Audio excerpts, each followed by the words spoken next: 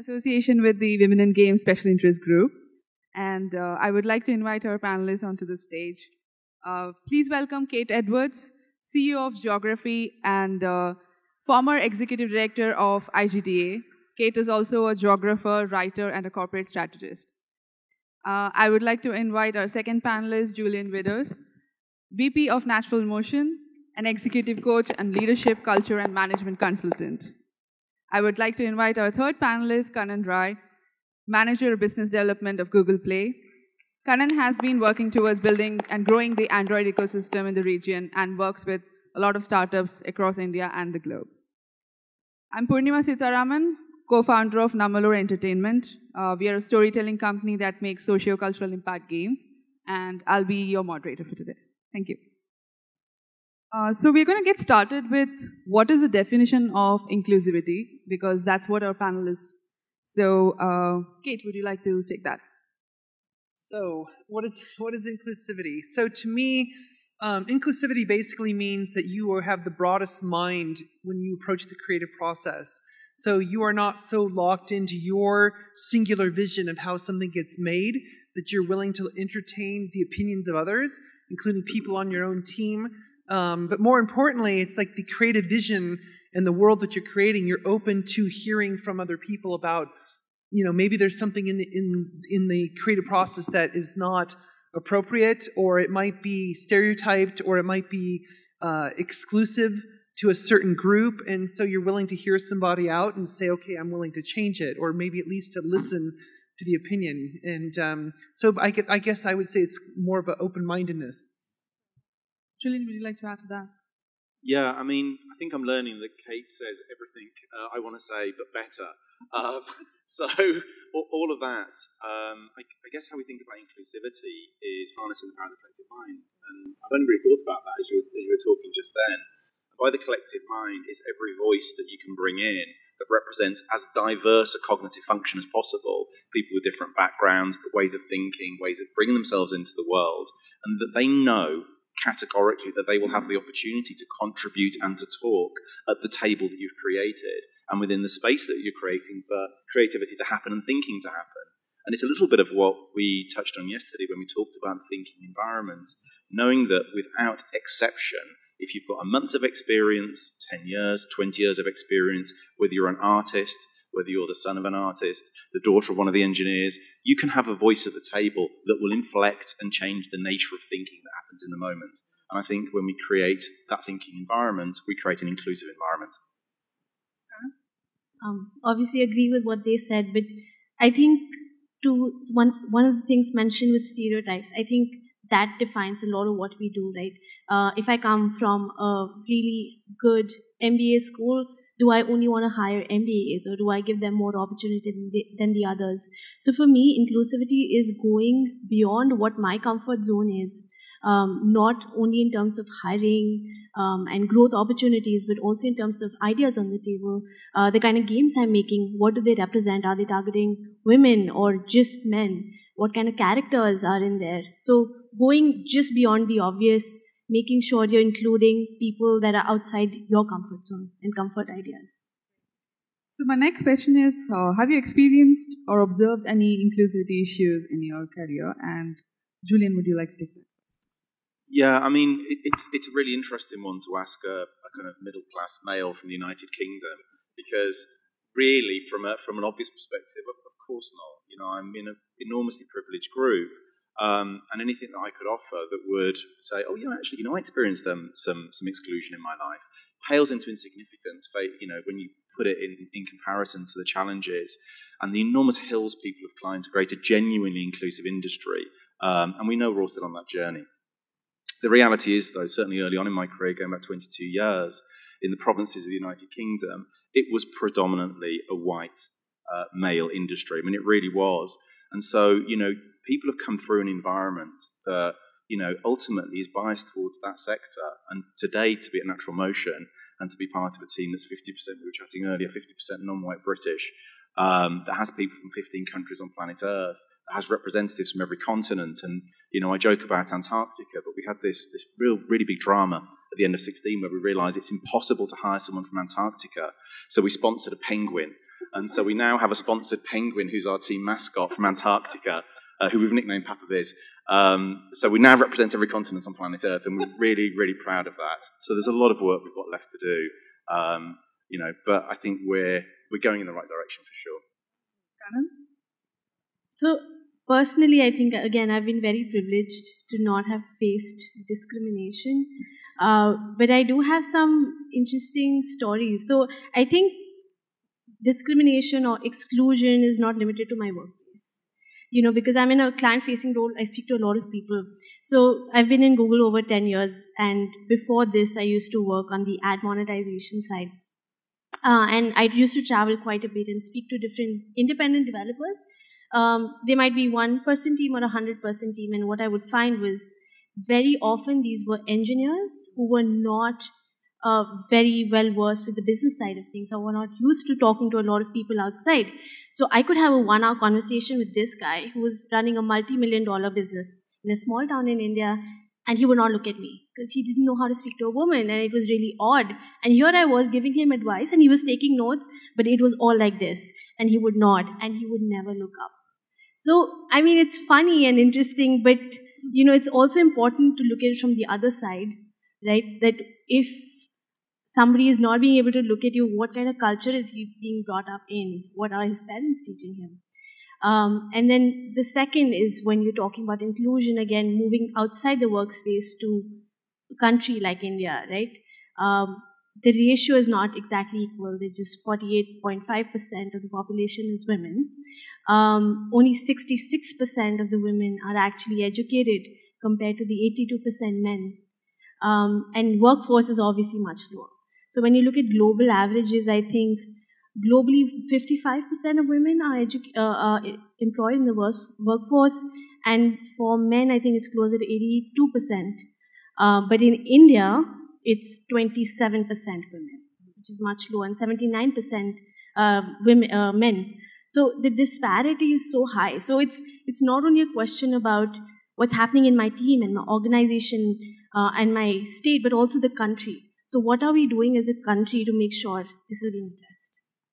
We haven't even touched the third gender, right? I mean, absolutely, it's a whole other discussion. And Kate?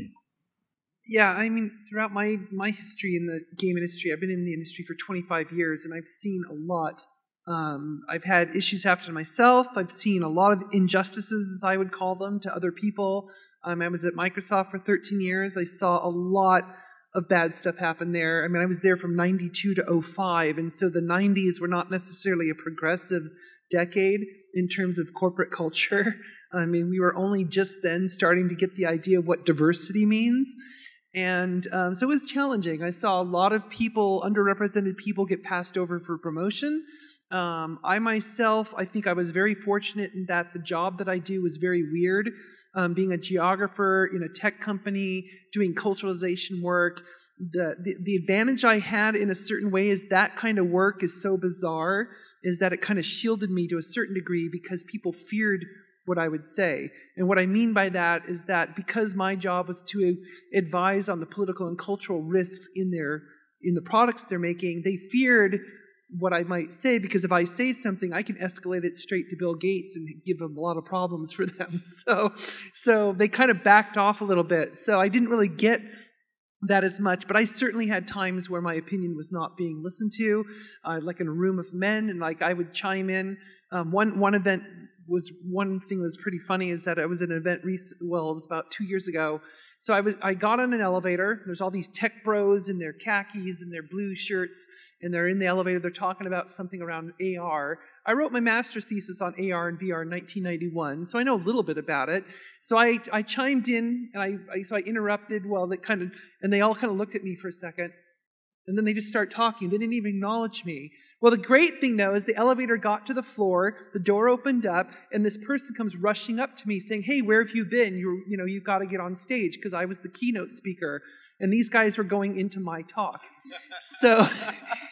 So they heard this person say that to me, and I gave them a sideward glance that basically said, "Screw you." And then during the talk, I found them in the audience before I started talking. So every once in a while, I'd like look down at them down there and kind of, but But yeah, well, and probably just, I'm sorry, I'm going on too long, but probably the worst case of where inclusion and diversity had an issue with me was when I ran the IGDA for 5 years, and I was running it during Gamergate. So, I mean, I was being daily attacked, death threats, and harassment just because of my gender, because I was also speaking out against them. But would you say that there's a bro culture, and I know Riot and a few other companies have been taking the heat for having a very bro culture within the game development environment. So would you like to talk about that as well? Yeah, I'll just speak briefly, but that certainly has been an issue. I mean, it's not just obviously in games, it's in a lot of tech companies, and it's actually in any company where you have majority of one certain group, you tend to have that culture dominate. Just like conversely, I've heard from men who are in mostly women-only companies, which, are in different industries, but they will say, I feel uncomfortable here, which I'm like, good, but you should.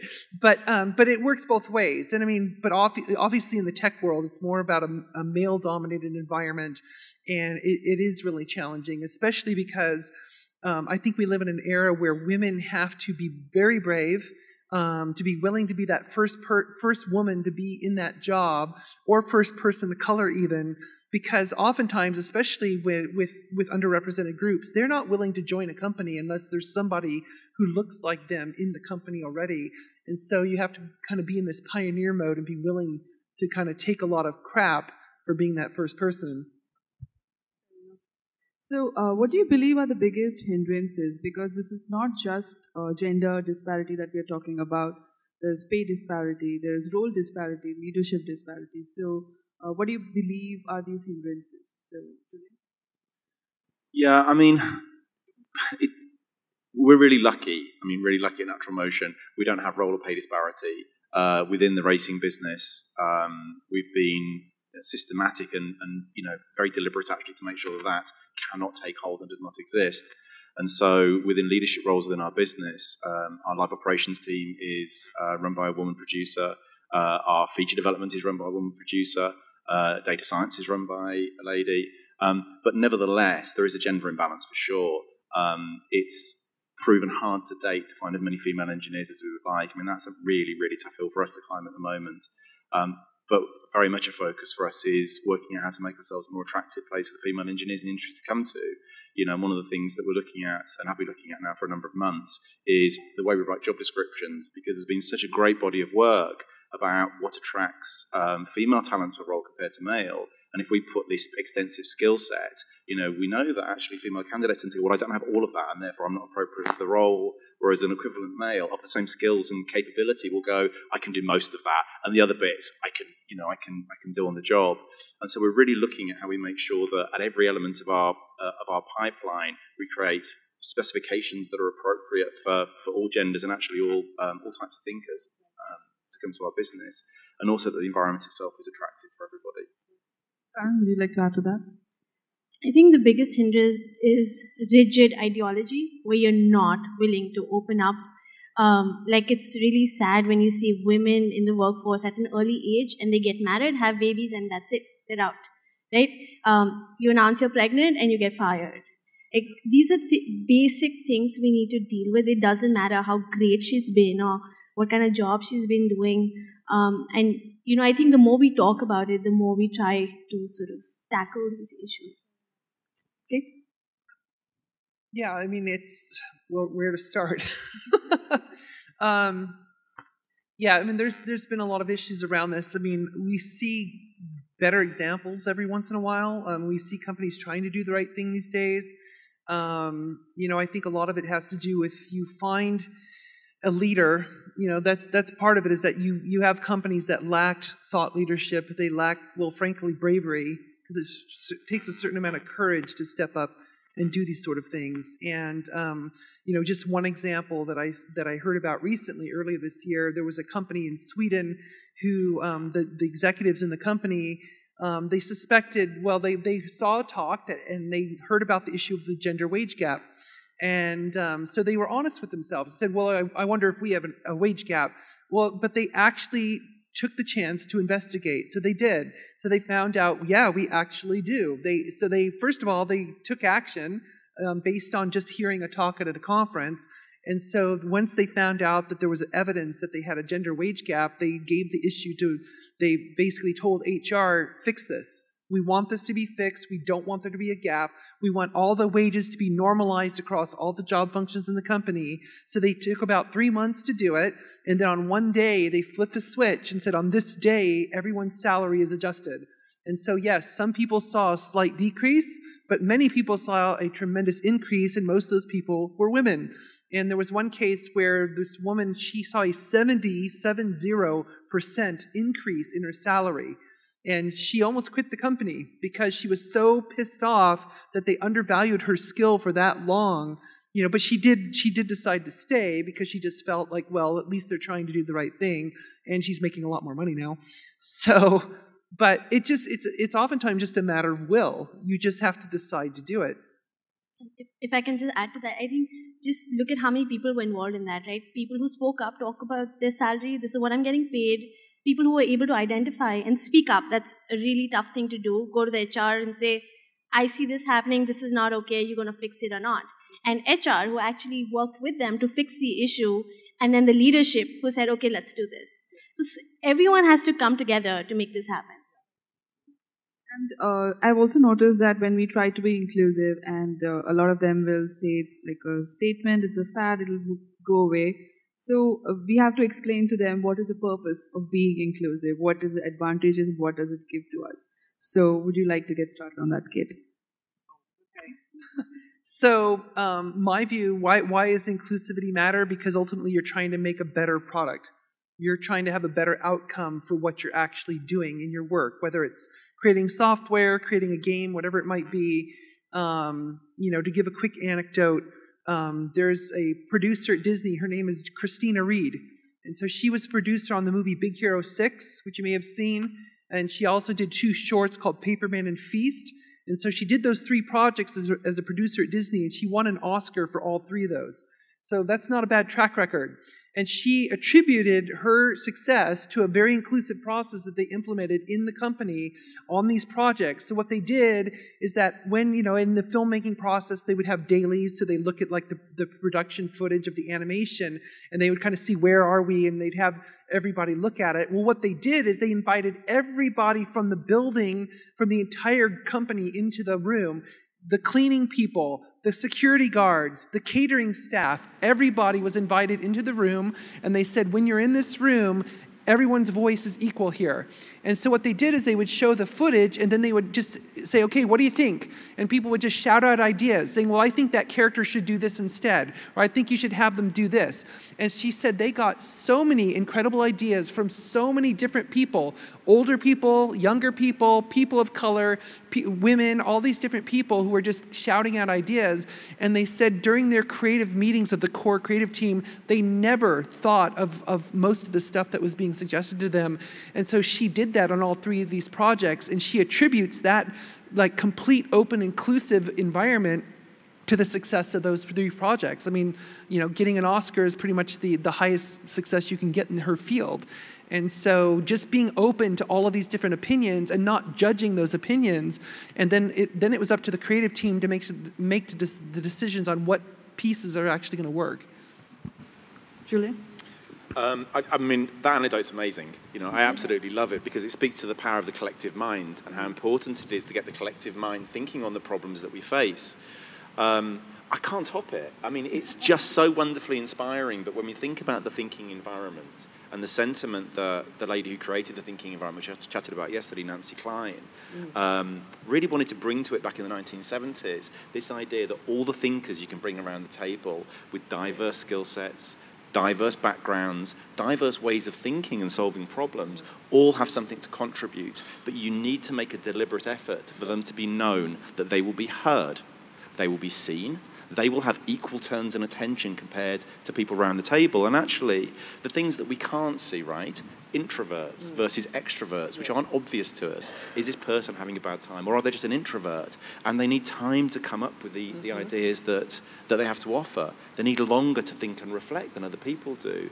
And if you take a systematic approach to that, if you're really deliberate, which is what your wonderful anecdote shows, just the most amazing things can happen. And both from a you know, if we're to be raw about it, from a product quality perspective, and I do attribute the success of our product CSR2 to the fact we have that very deliberate approach to getting, we hope, the best thinking from everybody around the table in the meetings that we run. But also from a philosophical perspective, I mean, why wouldn't we want everybody who we pay and invite into our business, and they make a decision with their life and time and energy and effort to be present in our office? Why don't we want to hear their voice and allow them to be an equal part of the journey that we all go on and walk away going, you know, I made a difference, I did something special. Whether they've got a month or a year or 20 years experience, everybody's got something to offer that can shape and change the product. But that anecdote I'm going to take away and synthesize somehow into the work that we do, because it's a wonderful example of that at play at scale. Kannan? Yeah, I think that was a really inspiring story, so thank you for sharing, and completely agree with all the points you make. I think very little I can add to that, but just speak up, right? If you see something that you don't think is right, or you think you're not being heard, or your person next to you is not being heard, speak up and try again. So is there any parameter that we can use to assess? Because inclusivity varies. In some cases, it's just gender. In some cases, it's ethnicity. It keeps varying. So in what context can we assess these parameters? So Julian, would you like to take it? Yeah, I mean, this is a really interesting question, actually, is what parameters can we use to assess inclusivity? And I think inclusivity is an approach, it's a behavior, it's a leadership style, it's a cultural style, it's a management style. And so because of that, and you know, we talked about it at the keynote yesterday, but also we've touched on it just now, I think it's something that's really easy to adopt. Obviously, diversity is somewhat different, because then it's actually the outward manifestation of obvious characteristics. And that's important, because then, you know, particularly for global audiences, having representatives of the global audience around the table able to speak about the macro cultures they come from, and indeed the micro cultures that your games represent, is important. But underneath that, there's all sorts of things we can't see. You know, we can't see orientation. We can't see how they present themselves in the world from a gender perspective. It's not always as obvious as we might want to call out. And nor are people's backgrounds obvious. Actually, it's really easy, if we just take what we see at face value, that we make judgment calls that are wildly incorrect. There's all sorts of things going on. People who are depressed, people who've got ADHD, ADD, and all sorts of other different ways of thinking about the world that are actually, when applied to a problem, remarkably powerful. And so we talk about diversity, and that is important, but actually inclusivity is, I think, a systematic approach to welcoming all voices and all people to the table, regardless of any other characteristic. So yeah. Kannan? I don't think there's a mathematical formula. It's not easy to measure something like inclusivity, but I think we're privileged being in the creative space. You know, we spoke about how you express yourself and being creative. I think the product of our work, be it games or animation or something else, can easily communicate those things. So how you handle things at an organization level is one, and I think Julian spoke about that, but are you being inclusive in your games?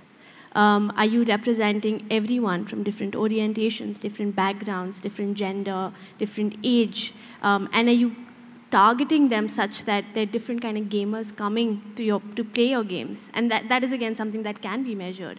Just today I was going through LinkedIn, I saw this really great artwork of an African-American boy with an amputated leg, and he was going to be in a shooting game. And I thought that was really cool, right? PUBG is a global phenomenon. We're talking so much about it, but I really like that there's equal number of men and women in the game. It's not just a male shooting game. And, you know, we see women, a lot of women are playing it as well. So I think that's really great to see. And it's important to actively think about these things as we're building different games or movies and things like that. Okay. I think the only comment I would say on this is that, just to speak to the leadership, the way I view it is that, I mean, to me, games are a collaboratively creative form of interactive art. That's how I would define a video game. And as such, taking upon the word collaborative, that means you are usually working with a team. It's very rare that you've got one person doing everything. It does happen, but it's rare to have all of that talent in one person. So you are working with other people. And if you're in a leadership role, like if you're the lead producer or the head of the company or whatever you want whatever role that might be. I personally feel that leadership means service. You are there to service the needs of the people that report to you. You are there to service the goals and the needs of the product that you're developing and the outcome of the game. So rather than being like an overlord or a king or whatever you think you might be, what you really are is a servant. And so your job is to make sure that the best interest of that product and of the vision of that creative outcome is served, which means you have to be open to those opinions and you have to set the tone that the ultimate outcome of what we're creating is going to be the outcome of all of us. It's not just me getting the credit for it because I'm like the public person. It's like I'm only representing a great group of people, you know, that I'm serving for their benefit. I mean, I think that attitude not only would serve to make our content more inclusive and our teams more inclusive, but I do think it would basically set a much better tone on a lot of things in our industry, like in terms of how you treat your employees and how you treat their work-life balance and all these other things. That's another thing, a work-life balance, which is very hard to find. And I know a lot of senior management who are not really happy about work-life balances.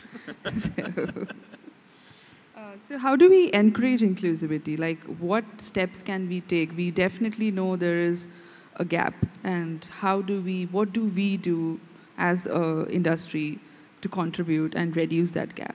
So, Kit.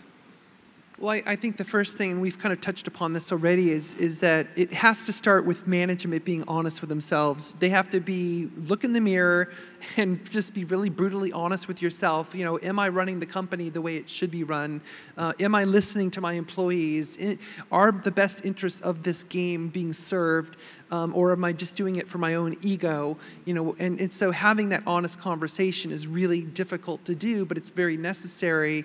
And if you don't think that your leadership, if you're not in a leadership role, then you need to hold the leadership accountable. So you need to be the one asking them those questions, and that can be very difficult to do. And some people don't do it because they're afraid of being fired or, you know, having a demotion or something. But it does take a certain level of bravery and courage to step up and say, the reason I'm bringing this up is for the best interest of the company and the best interest of our game and the final product. And so I think that is a fundamental step that has to happen.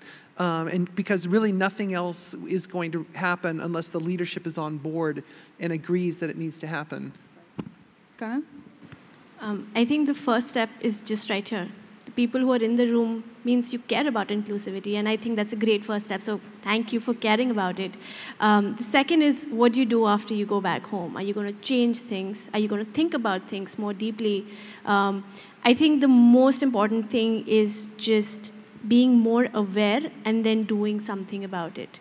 Like, women are less likely to ask for a pay hike or negotiate their salary. They just take what's given. So if you are from a relatively more marginalized section, or if you are in the minority, be conscious of whether you think something's happening against you or somebody else because of it, one. And second, what are you doing for it? And I think a lot of people wait for things to pile up and then they just quit, which is not the best thing to do. You should speak up every time it happens. And you don't have to get aggressive. Just get into a room, have a frank conversation. Chances are the other person doesn't even realize, or they're not conscious of what's happening. So not only be aware, but try and make the other person aware, and I think just that can go a long way. Well put. Julian? Yeah, I mean, well, we've talked a lot about the thinking environment. I mean, you know, and it's easy to beat that same drum, but actually I'd really recommend people read Nancy's work because it's awe-inspiring. She is, to this day, my hero. She's an amazing, amazing, amazing person, and it's such an incredible body of work that I can't recommend it enough because at the heart of it is this idea of inclusivity. We chatted a little bit yesterday during the keynote about, but then how do you measure it? How do you actually know? We use a web tool that asks a question every week about how happy people are at work. Are you recognized? Are you being heard? And over time, you build up a really clear picture of actually, are we succeeding, really? It's an anonymous tool. People can choose to contribute or not contribute. It's a very low friction, very quick question. It's now integrated into Slack, so that people get asked a question each week. They can very quickly respond. And it's a really great way to see, you know, to hold yourself to a truth. Like, it's all well and good talking a good game and speaking to rhetoric. It's another thing saying, actually, are we succeeding? Are we serving you? you in the right way. And Kate said it right, you know, leadership is about servant leadership. It's about recognizing that the paradox of leadership and seniority is it absolutely requires followership. People have to follow you, and these days they're going to follow you if ultimately you try and get your ego out of the picture and they recognize that you're in it for their interests and their interests only, because ultimately it's the people closest to content and closest to players who make the biggest difference. Yep. I think I joked yesterday, but I did kind of mean it. Leaders are frauds, right? We don't do the hard work. We get to stand up and like take credit for all sorts of things that we had nothing really to do with. And if we can get people, you know, at the peripheries of our business who are the closest to our consumers, making amazing decisions, regardless of any other characteristic, then we win. And so I think that's our ultimate expression and aspiration. I think that brings us to the end of this, and one of the reasons we were calling it an inclusivity panel, I think Kate and I discussed this, is every time we get on board with Women in Games Special Interest Group and talk about it, it's always just concluded as that we just want only women representation. What they don't see is that that is just one small piece of the problem, and which is one of the reasons we also wanted to call this an inclusivity panel. And I am really glad, and I hope, at least to those who are present here, we have clarified that this is not about just one gender. It's about representation of an entire race altogether. Absolutely. So thank you, and we are now open for Q&A, so if anyone has any questions.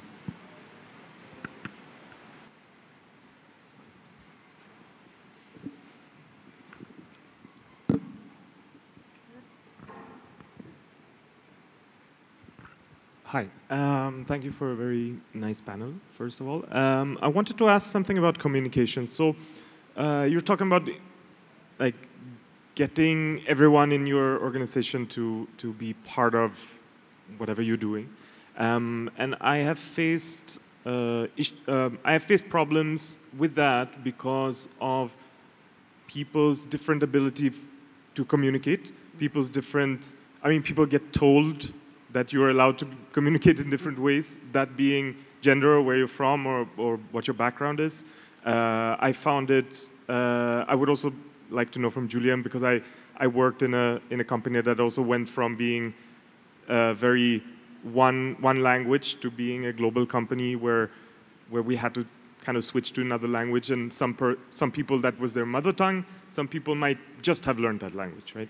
So how do you guys have any way of how we can expand communication to include more people? Like, can we have other ways than just sitting in a meeting room and, you know, talk about things or write things? Or yeah, I hope you understand the question. Well, my view on that is that, I mean, we have to kind of what points that were brought up by the other panelists is that, for example, if you just take the one dynamic of extroverts versus introverts, extroverts love meetings.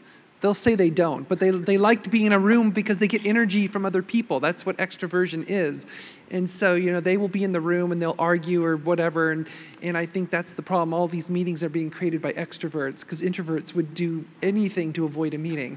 So, but the important thing is that you have to have different mechanisms for feedback and communication, and you have to treat them all equally. So it's like if you go to a meeting and invite people to speak up, I mean, it happens. I'm an introvert myself. I remember those days. I'll speak up now because I didn't get over it, but I kind of found a way to fake extroversion. But, you know, there's a lot of people who will never speak up, and they've got brilliant ideas, and so you have to give them another mechanism for speaking up. They can do it in writing. They can do, like you mentioned, an anonymous survey, whatever you can do to have other mechanisms so people feel like they've got different channels through which they can communicate. But then, of course, on the other side of that, whoever is accepting all that feedback, they have to treat it equally.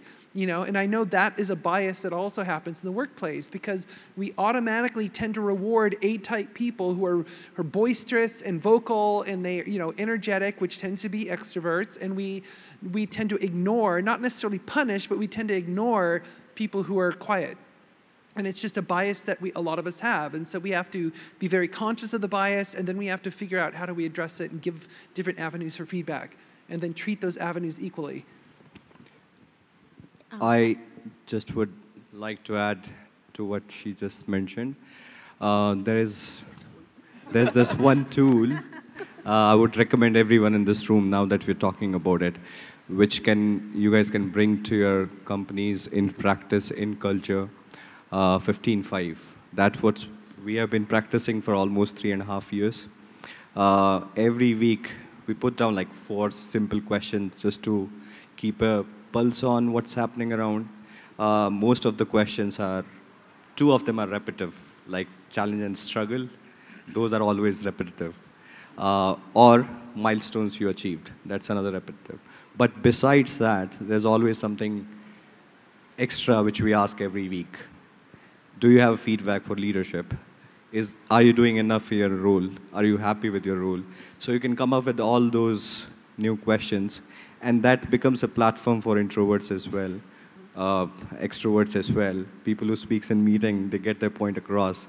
People who couldn't, this is a platform where they can get their points across. And everything gets consolidated. That's also a platform where you can appreciate your colleagues, that you've done a fantastic work on a small stuff, or give high fives to each other. I think that's something which I would recommend most companies who are looking for this kind of feedback mechanism. Thank you. I think one thing that I've learned from is social gatherings in workplaces. So what that does is it removes that hierarchy where you can walk up to your boss's boss's boss and talk to him or her about a product idea you have or a design idea you have. Or it's a more casual environment, so you can learn more about people you work with, and that strengthens the bond. Especially for me, because I work out of India, and for us it's a remote location. But when we all get together in the head office, I learn so much about my colleagues there, and that makes it easier when I come back home to ping them and ask them about something they're working on or share something I'm working on, and easier ways to collaborate. And it does create a more inclusive environment because you learn more about people around you and appreciate them more in many ways. Well, I think part of the question was about the language barrier as well, because we do have a lot of people for whom English isn't their first language. I've got to say, actually, the majority of people who we interview for whom English isn't their first language, on the whole, it doesn't sound like English isn't at least their first and a half language. The level of fluency that we get within the gaming industry, I think, is generally remarkable, actually. So that's not proven to be a problem. I think more actually is the point Kate made about introvert-extrovert spectrum. And of course it is a spectrum, but the people who are more biased towards reflection and then volunteering as little information as possible to make their point. One of the things that we found, even with the thinking environment, and just very briefly actually, the structure of our meetings is people will come in and then formally in the structure, we will ask an opening round question that's often quite silly, but it's designed to create an easeful space, like if you're a drop of rain, whose shoulder would you fall on? Just to break the state that they've come into the room in and get them into a playful state, actually, and a more reflective state. We do it very quickly. Sometimes it can go down the rabbit hole, which we try and break. But you get around the table, and the thing is, if people talk within the first 5 minutes of being in a meeting, they are actually in the meeting and will contribute. If people don't talk in the first 5 minutes, they're probably not there. They're thinking about whatever else is going on outside in the studio. So it does that to begin with. What we endeavour to do is circulate the agenda before the meeting with each of the agenda points posed as a question. And the critical thing about that is, of course, if statements like close us down and make us go, well, I agree, I don't agree with that statement, questions ignite our thinking. And the point of doing that is that people have the opportunity to reflect and think before they come in. And so that if they need time to formulate their answers, and I haven't found that, generally speaking, to be a cultural thing. It's more of actually a cognitive thing. People just want time to formulate their answers. It gives them a chance to come in with something that they can contribute into that meeting.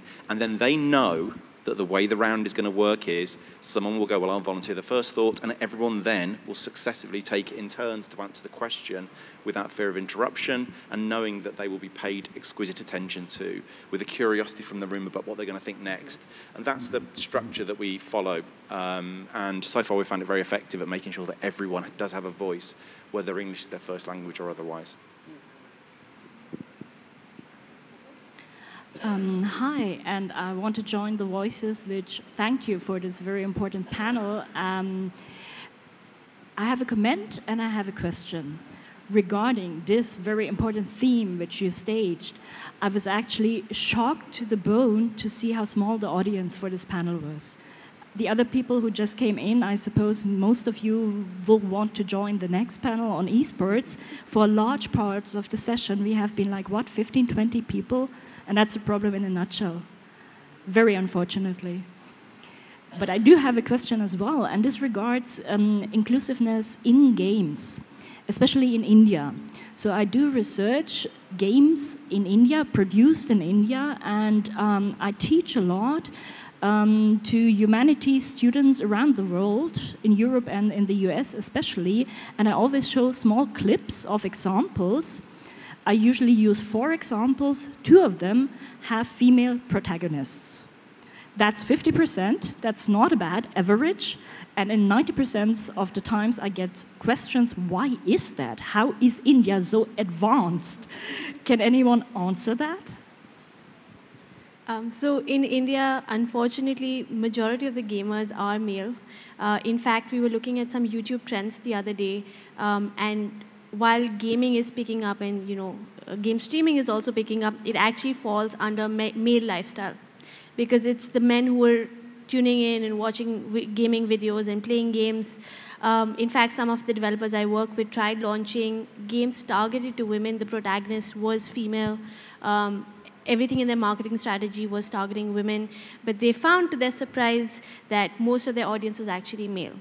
It's simply because women are not playing. The other way to look at this is that in many households, there's just one smartphone, and that belongs to the male head. So it could be the husband or the father or the brother, and the woman might actually be taking the smartphone and playing, but we'll attribute it to the male. So I think there are many issues. The third problem, which is not specific to women in gaming, is just the stigma around gaming. Right? India's extremely social. We want to do everything together. People live together and talk together and eat together. So if you're in the corner playing a game by yourself, it's not cool at all. But that changed with Ludo. So Ludo is a board game which translated to a huge success online. But that's because 4 people sit and play together. So the smartphone is actually a board game then, and you're sitting and playing together, and that was widely acceptable. Same for PUBG, right? You're actually playing with your friends, and people get into groups of 4, and hey, let's get online at 11 a.m. or 11 p.m., and we're all going to play together, and then there's the voiceover, right? The voice chat that works very well. So you're not doing it alone anymore.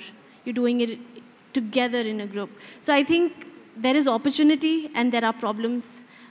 Depends on how you want to look at it, but definitely huge. There are a lot of things that we can do to overcome these problems. Thanks so much. Thanks, Zinia. That was one of my passing remarks, and you put that across as a question. Thank you so much. Thank you, guys. We will be wrapping up this panel, and thank you. Thank you, panelists. Thank you so much.